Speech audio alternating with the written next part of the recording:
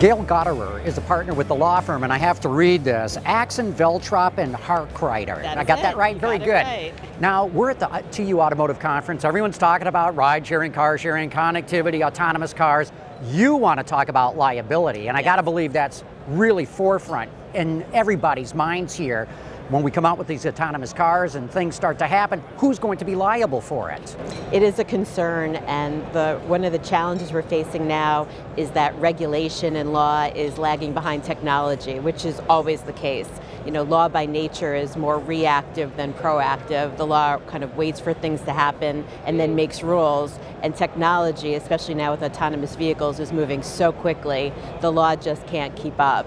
So we have some federal regulations and promise of more federal regulation from NHTSA, but on the insurance front too, it's very challenging because in this country, insurance is a state-by-state issue, which imposes a lot of variations which make it hard to determine how to design your car. So recently we had NHTSA say that artificial intelligence in the Google car could be considered the driver, but then we had the California DMV come out and say that you have to have a licensed driver in the car and that you have to have a pedal and a steering wheel in each of them. Those are kind of inconsistent, which makes it challenging to figure out what's going to be okay, what should you design, where can your car drive.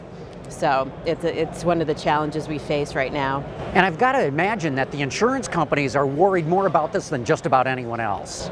I think the insurance companies are worried, and also I think automakers are also legitimately concerned that if there's some sort of a collision, everyone's going to be pointing the finger at everybody and they're the deep pockets. So they're concerned. I think insurance companies are embracing the idea that things are changing. There might be a severe decline in personal auto insurance because as you get closer to a level 4 autonomous vehicle, you're arguably not driving anymore. You're essentially cargo, as people like to put it. You're just being conveyed by the vehicle. So if you're not supposed to be doing anything, really, your personal auto insurance shouldn't be there. It's going to shift to product liability law. So if you're going to sue the vehicle manufacturer, what legal theory are you going to have? Did they provide sufficient warnings? Is it a defective product? Was there something else going on? So you're going to see a shift, I think, in the kind of insurance that's going to take on a greater role. But it's a challenge for auto insurance companies to figure out how to underwrite it. How do you price it? You know, who becomes less of a risk, more of a risk? You know, if somebody takes over driving the autonomous vehicle when they didn't have to, is that negligent? Is that reckless? There are all these questions that the law isn't even contemplating, or we're contemplating now, but the law really doesn't address. So we're going to have to fit these new concepts into existing legal models. So walk me through that a little bit of how you think that's going to take place. Is it going to be on a state-by-state basis? Is it going to go up through the circuit courts? Is the Supreme Court going to have to weigh in on this at some point? How do you think it's going to happen, and how long? How long? I think we're going to wait and see. Probably it's going to be a while before it hits the courts because it's going to depend how many of these vehicles are on the road and actually getting into incidents. You know, there's an incident on Sunday where a Tesla vehicle jumped a curb and crashed into a building, and the driver claimed that it was the fault of the vehicle, and he was already talking about there should be a recall and obviously contemplating liability for Tesla and potential lawsuits. Tesla fortunately had data that could show that it was not in autonomous mode. The car was in manual mode. The driver hit the wrong pedal. He hit the gas instead of the brake. But just think about that for liability. You know, you're sure he was going to be planning a lawsuit against Tesla, but the data proved to be a defense that will likely thwart a lawsuit. So that's a case that won't wind up in court where you won't be determining liability, but potentially it could get into courts. That would be a state court matter. And then if we wind up getting federal regulation and then some sort of federal guidance, that kind of a case could wind up being on a federal track that eventually down the road could be the Supreme Court, but I think we're a ways away.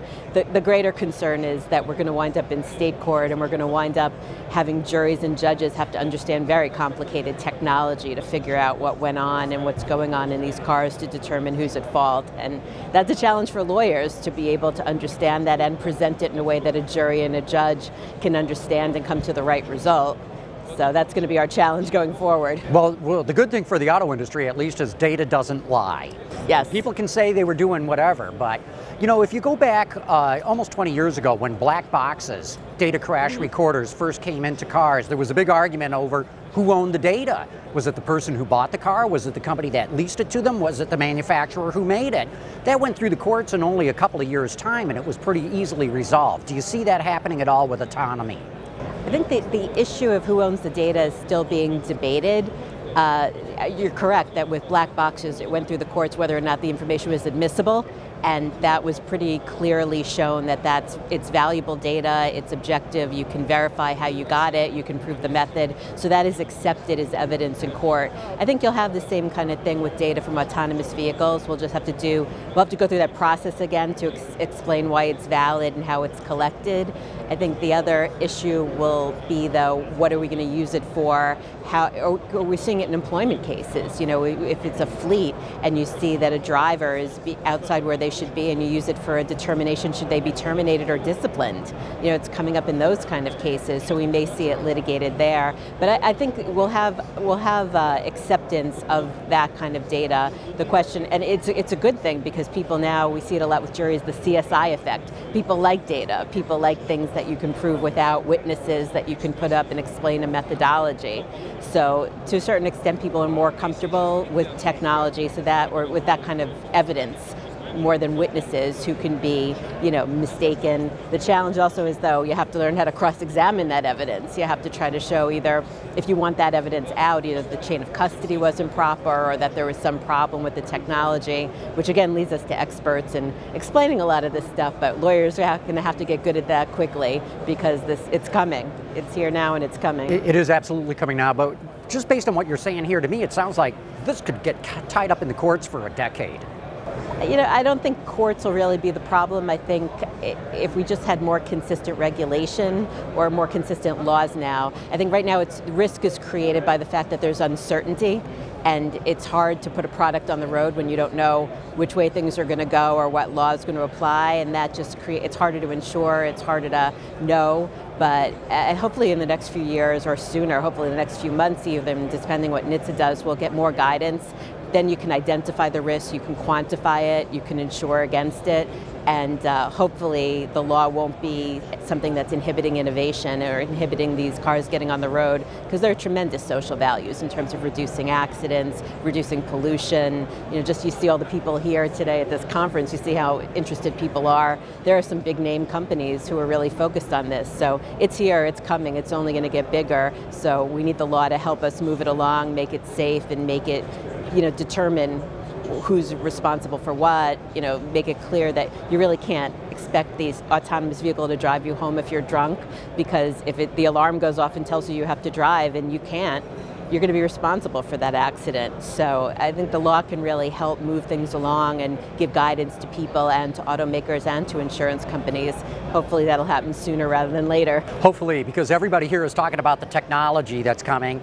It's good to get a dose of reality of what the law and liability might have to say about it. Absolutely. Gail Gutterer, thanks so much for your time today. Very interesting. Thank you so much. Yeah.